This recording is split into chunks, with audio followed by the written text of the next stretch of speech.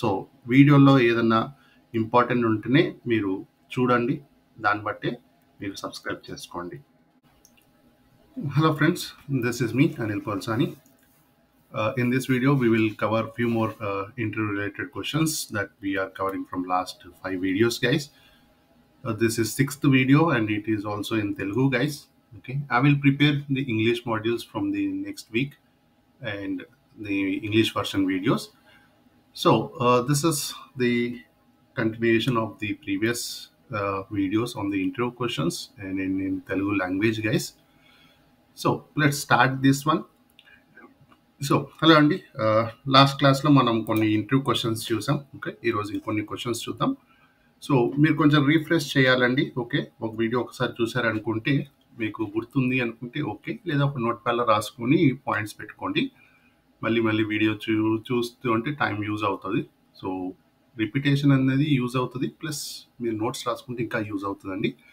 So next question చూద్దాం. Last క్లాస్లో మనం ఎండివర్ క్వశ్చన్ ఆల్రెడీ చూసాం టూల్స్ ప్రకారం అండి.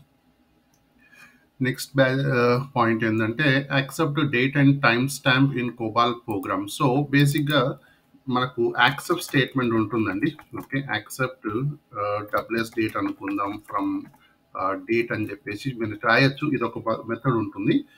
బట్ యాక్సెప్ట్ స్టేట్మెంట్ బదులు మనము ఫంక్షన్స్ వాడుకోవచ్చు. ఓకే, ఫంక్షన్ కరెంట్ డేట్ అని చెప్పేసి ఉంటుందండి. దాంట్లో మనకు బెటర్ ఆప్షన్ ఉంటుంది. ఓకేనా, సో ఇది ఇంటూ క్వశ్చన్ అయితే యాక్చువల్గా ప్రాజెక్ట్ అయితే మేము ఇది కూడా వాడమండి. ప్రాజెక్ట్లో ఆల్రెడీ మనకు డేట్ అనేది కామన్ రిక్వైర్మెంట్ అండి. ఓకేనా, ఒక డేట్ మాకు ప్రాజెక్ట్లో ప్రతి ఒక్క ప్రోగ్రాంలో యూజ్ అవుతుంది.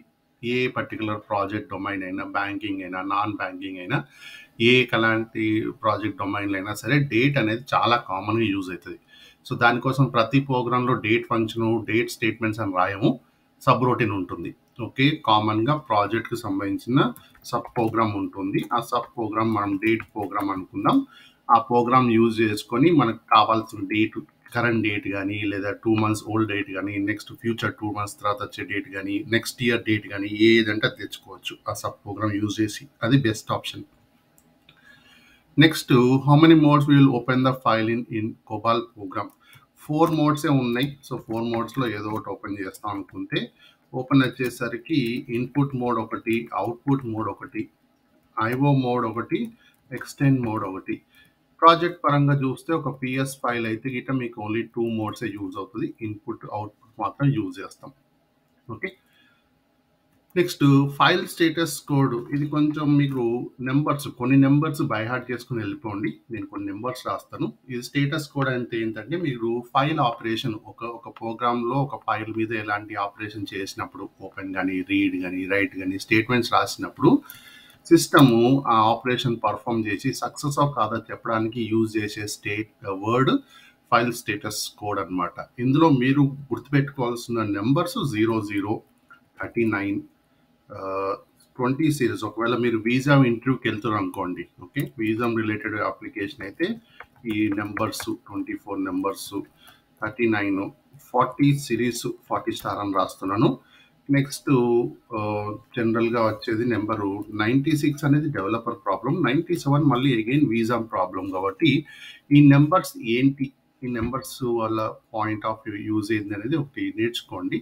ఇంటర్వ్యూలో ఒకవేళ వాడు ఫైల్ స్టేటస్ కూడా నేను స్టార్ట్ చేసిన అనుకోండి, ఈ నెంబర్లో ఏదో ఒక నెంబర్ డంగా అడిగేస్తాడు. సో మీరు కొంచెం ప్రిపేర్ అవ్వాలి. Next, how you will map A file from JCL to programme. DD name అండి. ఓకే, మీరు COBOLలో సెలెక్ట్ స్టేట్మెంట్ ప్లస్ ఒక DD నేమ్ రాసుకుంటాం ప్రోగ్రాంలో. అదే DD నేమ్తోని మనము JCLలో డాటా సెట్ నేమ్ అని చెప్పేసి యాక్చువల్ ఫైల్ నేమ్ ఇస్తాం. సో DD నేమ్ యూజ్ చేసుకుని కనెక్ట్ చేసుకుంటాం. Next, what are this parameters. Okay, ఇది మీకు ప్రాజెక్ట్ పరంగా ఇంట్రోలో అడుగుతారో పక్కకు పెట్టండి. ప్రాజెక్ట్ పరంగా ఈ పర్టికులర్ పారామీటర్స్ తోని చాలా ఇంపార్టెన్స్ ఉంటుంది. ఈ disposition parameter full syntax, status new ఆ, ఓల్డా, ఓకే, షేరా, లేకపోతే మోడా అని చెప్పి రాయడానికి, ఆన్ సక్సెస్ ఎలా బిహేవ్ చేయాలి system, on అబెండ్ are case of అబెండ్లో ఎలా బిహేవ్ చేయాలని చెప్పేసి ఉంటుంది. సో న్యూ కానీ, ఓల్డ్ కానీ, షేర్ కానీ, ఇలా క్యాటలాగ్ కానీ, డిలీట్ కానీ, పాస్ కానీ. సో ఈ డిస్పోజిషన్ పారామీటర్ ఆల్రెడీ మనది ఒక వీడియో ఉందండి ఇంపార్టెన్స్ పాయింట్ మీద. మన ఛానల్లోనే ఒక వీడియో ఉంది. ఆ వీడియో చెక్ చేయండి. మీకు డెఫినెట్గా ఈ డిస్పోజిషన్ పారామీటర్ నాలెడ్జ్ ఉండాలి. ఓకే, దానికి ఆప్షన్ ఏం లేదు. అనిల్ ఇది రాయకుండా నేను రాస్తా అంటే అదంతా ఏం పని చేయదు తప్ప మీరు ప్రాక్టికల్గా ఆలోచించాలి. ప్రాజెక్ట్లో ఏదైతే యూజ్ అవుతుందో అది ఖచ్చితంగా నేర్చుకునే వెళ్ళాలి మీరు. ఓకే, ఇంటర్వ్యూలు అడిగినో లేదు తర్వాత విషయం అండి. చాలా వరకు ఓన్లీ ఇంటర్వ్యూ ప్రిపరేషన్ అని చెప్పేసి ఏదో ఎగ్జామ్ లేక ప్రిపేర్ అవుతుర్రు. సరే, ప్రిపేర్ అయ్యారు, ఎగ్జామ్ అయిపోయింది. ఎగ్జామ్ అయిపోయిన తర్వాత నెక్స్ట్ ఏంటనే క్వశ్చన్ ఉంటుంది చూడండి. ఆ నెక్స్ట్ ఏంటంటే మీ ప్రాజెక్ట్లో జాబ్ చేయడం. మరి జాబ్ చేయాలంటే ఇంటర్వ్యూలు అడిగిన 10 క్వశ్చన్లే ఉంటాయా? ఇప్పుడు ఎగ్జామ్ కంటే మీరు పర్టికులర్ సబ్జెక్ట్ తీసుకోండి. ఓకే, నా ఫేవరెట్ సబ్జెక్ట్ మ్యాథమెటిక్స్ అనుకుందాం, లేదా నా ఫేవరెట్ సబ్జెక్ట్ కంప్యూటర్ అనుకుందాం. నేను ఏదైతే సంవత్సరం పొడవు చదివిన బుక్ ఉంటుందో మ్యాథమెటిక్స్ బుక్లో 10 చాప్టర్లు ఉంటే 10 చాప్టర్లు నాకు ఎగ్జామ్లో రావు. వచ్చినా నేను ఆప్షనల్లో వదిలేసే ఛాన్స్ ఉంటుంది. అంటే 10లో 7 వచ్చినా 7కి 7 ఆన్సర్ చేసినా నేను పాస్ అవుతాను, సెట్ అయిపోతా ఆ ఇయర్కి. బట్ ప్రాజెక్టులు అలా ఉండదండి. మీరు 10 చాప్టర్లు చదువుకొని పోవాల్సిందే. ఆ 10 చాప్టర్లు మీకు ప్రాజెక్ట్లో యూజ్ అవుతాయి. సో ఇంటర్వ్యూ ప్రిపేర్ అవ్వండి, కానీ మీరు గుర్తుపెట్టుకోండి ప్రాజెక్ట్లో వర్క్ ఉంటుంది. వర్క్ మీరందరూ నాన్ ఎక్స్పీరియన్స్ రెజ్యూమ్ పెట్టుకుని వస్తారు. 2+ 3+ ఎక్స్పీరియన్స్ పెట్టుకుని వస్తారు. ప్రాజెక్ట్లో ఉన్నవాడికి నువ్వు ఎక్స్పీరియన్స్ కాదని తెలుసో తెలియదో తర్వాత విషయం. వాడు ఇచ్చే వర్క్ మాత్రం నువ్వు చెప్పిన రెజ్యూమ్ బట్టి ఇస్తాడు. నువ్వు 3 years ఎక్స్పీరియన్స్ పెట్టుకెళ్ళావా, ఓకే నేను 3 years వరకే ఇస్తాను. సో మీరే ఆలోచించండి. ఒక 3 years నార్మల్ జీరో నాలెడ్జ్తో వెళ్ళేసి 3 years ఎక్స్పీరియన్స్ టక్కన వచ్చేస్తుందా? రాదు కదా. సో ఇంటర్వ్యూ ప్రిపేర్ అవ్వండి, జాబ్ కొట్టండి. కానీ జాబ్ చేయడానికి వర్క్ స్కిల్స్ ఉండాలి, నాలెడ్జ్ బాగా ఉండాలి, మీకు ట్రైనింగ్ కరెక్ట్గా అయ్యి ఉండాలి. ఓకేనా, ట్రైనింగ్ కరెక్ట్గా ఉంటే ఏది ప్రాజెక్ట్లో యూజ్ అవుతుంది, ఏది ప్రాజెక్ట్లో యూజ్ అవ్వదు, అదంతా మీకు తెలుస్తుంది. ఓకేనా. So next thing, disposition parameter గురించి ఆల్రెడీ పాస్. ఓకే, పాస్ అనేది టెంపరీగా యూజ్ చేసుకోవడానికి. ఓకే, ఇది ఏంటంటే ఏదైనా డేటా సెట్కి మీరు డిస్పోజ్ న్యూ పాస్ అని ఇచ్చారనుకోండి, ఇలా dispose equal to new pass ఇస్తే ఆ ఫైల్ అనేది టెంపరీ ఫైల్ అవుతుంది. జాబ్ కంప్లీట్ అయిన వెంటనే, ఓకే, జాబ్ కంప్లీట్ అయిన వెంటనే ఆ ఫైల్ డిలీట్ కూడా అవుతుంది అన్నమాట. సో పాస్ అన్నప్పుడు టెంపరీ ఫైల్ లెక్క పెట్టుకోండి. నెక్స్ట్ కాంప్ అండ్ కాంప్ 3, ఇది మీకు బేసిక్ క్వశ్చన్ అండి. ఓకే, ఇంటర్వ్యూలో ఎక్స్పెక్టెడ్ క్వశ్చన్స్లో ఇది ఒక కాంప్ అండ్ కాంప్ 3 క్వశ్చన్. ఇందులో మీకు ఫార్మాట్లో బైనరీ, ఫస్ట్ ఫార్మాట్ ఒక డిఫరెన్స్ చెప్పండి. ఓకేనా, ఏంటి ఇది బైనరీ ఫార్మాట్, ఇది ప్యాకెట్ డెసిమల్ ఫార్మాట్ అని చెప్పాలి. నెక్స్ట్ మెమరీ ఎలా క్యాలిక్యులేట్ చేస్తుంది. ఈ కాంప్ అనుకోండి ఫిక్స్డ్ రేంజ్ 0 to 4 వరకు 2 bytes, 5 to 9 వరకు 4 bytes, 10 to 18 8 bytes తీసుకుంటుందని చెప్పేసి ఫిక్స్డ్ ఉంటుంది. కాంప్ 3కి ఏం చెప్పాలి, మీరు ఫామ్లో చెప్పాలి. ఏమని, ఒకవేళ ఎన్ ఈవెన్ అయితే n/2 + 1 ఫార్ములా తీసుకొని బైట్స్ క్యాలిక్యులేట్ చేయడం. ఎన్ ఈవెన్ అయితే n+1/2తో క్యాలిక్యులేట్ చేస్తామని చెప్పాలి. నెక్స్ట్ దీంతో పాటు మీరు చెప్పగలిగింది ఏంటంటే మెమరీ ఎలొకేషన్, మెమరీ కాన్సెప్ట్తో పాటు దీన్ని సైన్ బిట్ ఉంటుందండి. అది కూడా మీరు డిఫరెన్స్గా చెప్పచ్చు. మీకు బైనరీకి అయితే సైన్ అనేది లెఫ్ట్ సైడ్లో ఉంటుంది, ఎగ్జాక్ట్ డెసిమల్ అదే ప్యాకెట్ డెసిమల్కి అయితే రైట్ సైడ్లో ఉంటుందని చెప్పచ్చు. ప్రాజెక్ట్లో ఏది వాడతారు మీరు అన్నప్పుడు కాంప్ 3 మాత్రం చెప్పండి. ఓకేనా, ప్రాజెక్ట్లో ఏది ఎక్కువ వాడతారంటే డాటాకి సంబంధించిన వరకు కాంప్ 3 వాడతాము. ఏదైనా లెంత్ అనుకోండి, ఓకే, ఇది కూడా చెప్పచ్చు, మంచిగానే ఉంటుంది. లెంత్కి అయితే కాంప్ వాడతామని చెప్పండి. S9/4 కాంప్ ఉంటుంది, అది general syntax. Next index subscript. Okay, ఇది అక్కర్స్ కాన్సెప్ట్ సంబంధించిందండి. దీని కూడా డిఫరెన్స్ క్వశ్చన్. ఇది కూడా దీంట్లో మీరు పెద్దగా డిఫరెన్స్ ఏమి ఉండదు. యాక్చువల్లీ ఈ రెండు సపరేట్గా చూసుకుంటే కరెక్ట్గా ఉంటుంది. కానీ డిఫరెన్స్కి చెప్పాలంటే ఇండెక్స్ను మీరు ఎలా డిఫైన్ చేస్తారు ప్రోగ్రాంలో, సబ్స్క్రిప్ట్ని ఎలా డిఫైన్ చేస్తారో ప్రోగ్రాంలో, అంటే ఎక్కడ మెన్షన్ చేస్తారు ఫస్ట్ ఆఫ్ ఆల్. ఓకే, ఈ ఇండెక్స్ అనేది మీరు అక్కర్ క్లాస్ సింటాక్స్లో మెన్షన్ చేస్తాం. ఈ సబ్స్క్రిప్ట్ అనేది సింపుల్గా ఒక వేరియబుల్గా డిఫైన్ చేస్తాం అని డిఫరెన్స్గా చెప్పచ్చు. సెకండ్ థింగ్, సబ్స్క్రిప్ట్ అంటే డిస్ప్లే ది అకరెన్స్. అంటే మనకు మీకు ఇంటర్వ్యూలో చెప్పడానికి అయితే కష్టం, కానీ ఇంగ్లీష్లో చెప్పడం, తెలుగులో చెప్పడం చాలా కష్టం. ఇదంతా ఇంగ్లీష్లో చెప్పాలంటే ఇది అకరెన్స్ అంటాం. అకరెన్స్ అన్నప్పుడు ఏంటంటే సీక్వెన్స్గా రావడం, 1 2 3 4 5 6 అని చెప్పడం. ఇది సబ్స్క్రిప్ట్. ఇండెక్స్ అయితే డిస్ప్లేస్మెంట్ ఏంటంటే జంపింగ్ అన్నమాట. రికార్డ్ టు రికార్డ్ గ్యాప్ తీసుకొని జంప్ చేయడం. నెక్స్ట్ మీరు ఇంకో పాయింట్ చెప్పుకోవాలనుకుంటే క్యాలిక్యులేషన్ కానీ. ఓకే, సబ్స్క్రిప్ట్ అనేది వేరియబుల్ కాబట్టి దానికి మీరు కంప్యూట్ స్టేట్మెంట్ వాడుకుంటాం. అదే ఇండెక్స్కి అయితే మీరు అది వేరియబుల్ కాదు కాబట్టి సెట్ ఆపరేటర్ వాడతాం చెప్పాలి. Set operator. ఇంకొక యాడ్గా చెప్పాలనుకుంటే ఈ సర్చ్ ఆల్లో మనము ఇండెక్స్ వాడతాం, సబ్స్క్రిప్ట్ వాడము అని చెప్తే సరిపోతుంది. సో ఈ 4 పాయింట్స్. ఓకే, 4 పాయింట్స్ అనేది మీరు క్లియర్గా 1-to-1 పాయింట్ ఆఫ్ వ్యూలో చెప్పాలి. ఓకే, నా ఇంకో క్వశ్చన్ ఏంటి మళ్ళీ అదే, can we use subscript in search and search all? లేదండి. ఓకే, ఇది ప్రీ సర్చ్ ఆల్ అనేది ఇండెక్స్ వాడుకుంటాం అన్నమాట. సర్చ్ కానీ సర్చ్ ఆల్ కానీ ఇండెక్స్ యూజ్ చేస్తుంది అన్నమాట సర్చింగ్ కోసం. Next, is it attend statement mandatory in search all? నాకు తెలిసి సింటాక్స్ పరంగా అయితే ఇట్ ఈస్ రిక్వైర్డ్ అండి. నేను ఎప్పుడు అది తీసేసి అయితే క్వెరీ స్టేట్మెంట్ ఎప్పుడు రాయము. జనరల్గా ఏంటంటే మనము ఒక అకరెన్స్ కాస్ట్లో సర్చ్ అని చెప్పాం కాబట్టి సెర్చ్ చేసేటప్పుడు మనం ఇచ్చిన ఇన్పుట్ వాల్యూ ఆ అకర్స్ టేబుల్లో ఫైండ్ అవ్వచ్చు, ఫైండ్ కాకపోవచ్చు. సో ఫైండ్ అయితే ఆటోమేటిక్గా కంట్రోల్ బయటకు వచ్చేస్తుంది, లూప్లోకి వెళ్ళి బయటకు వచ్చేస్తుంది. ఫైండ్ కాకపోతే ఏం చేయాలి అంటే అటెండ్ వచ్చినప్పుడు ఏం చేయాలనేది మనము అటెండ్ స్టేట్మెంట్ ద్వారా చెప్తాం.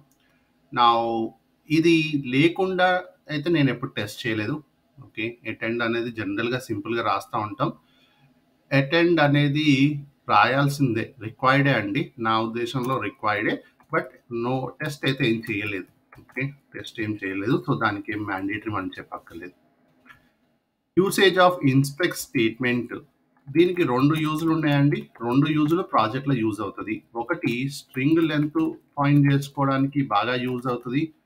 రెండోది string replace find out, string character replace చేసుకోవడానికి యూజ్ అవుతుంది. సో స్ట్రింగ్ లెంత్ అనేది టాలింగ్ అనే పాయింట్ మీద రన్ అవుతుంది. రీప్లేసింగ్ అనేది రీప్లేసింగ్ అండి, దాని కీవర్డ్ కూడా అదే ఉంటుంది. కాబట్టి ఈ 2 యూజులు మనకు ఉంటుంది ప్రాజెక్ట్ ప్రోగ్రాంలో. ఇప్పుడు నేను DB2 ప్రోగ్రాంలో వాడాలనుకున్నప్పుడు ఈ టాలింగ్ అనేది, స్ట్రింగ్ లెంత్ అనేది బాగా యూజ్ అవుతుంది. ఈ రీప్లేసింగ్ అయితే ఆన్లైన్ ప్రోగ్రాంలో ప్రతి ప్రోగ్రాంలో వాడు ఉంటుంది. ప్రతి కోబాల్ ప్రోగ్రాంలో, ప్రతి ఆన్లైన్ CICS కోబాల్ ప్రోగ్రాంలో ఈ రీప్లేసింగ్ అనేది ఖచ్చితంగా ఉంటుందండి. Next, call by reference, call by content. ఇది ఆల్రెడీ డిస్కస్ చేసినట్టున్నాం వేరే వీడియోలో. మళ్ళీ చెప్పాలనుకుంటే ఈ రిఫరెన్స్ అనేది ఏంటంటే మీకు main programme, sub program memory same ఉంటుందండి. ఓకే, మెమరీ స్పేస్ సేమ్ ఉంటుంది, కంటెంట్లో డిఫరెంట్ ఉంటుంది. అదొకటే difference. Main డిఫరెన్స్లో call by reference, call by కంటెంట్లో మెయిన్గా అదే డిఫరెన్స్ హియర్. నా స్టాటిక్ కాల్, డైనమిక్ కాల్ కూడా ఆల్రెడీ వీడియోలో డీటెయిల్గా డిస్కస్ చేసే ఉంటుంది. ఆల్రెడీ ఇంతకుముందు వచ్చినట్టుంది. మళ్ళీ ఈ క్వశ్చన్స్ అన్ని కొన్ని రిపీట్ అయినా ఉన్నాయి కాబట్టి static call, dynamic call. Static call అన్నప్పుడు మీరు చెప్పాల్సింది ఫస్ట్ డిఫరెన్స్ సింటాక్స్ చెప్పండి. ఓకేనా, దీని సింటాక్స్ ఎలా రాస్తారు, దాని సింటాక్స్ ఎలా రాస్తారో చెప్పాలి.